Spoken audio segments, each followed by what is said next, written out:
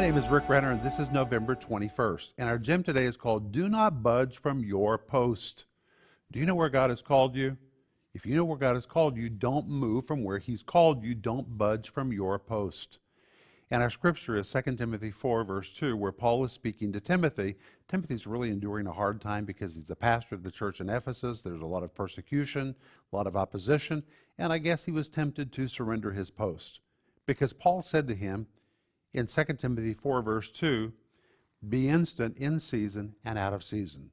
Those words, be instant, the Greek word ephistemi, is really a military term which described a soldier who was to stay at his post, his place of assignment, regardless of what was taking place around him. That's why Paul said to Timothy, do it in season and out of season. The Greek actually means do it when times are good and do it when times are bad. If you know where God has called you, if you know your post, stick to your post. Don't budge from your post, regardless of what's happening in your environment.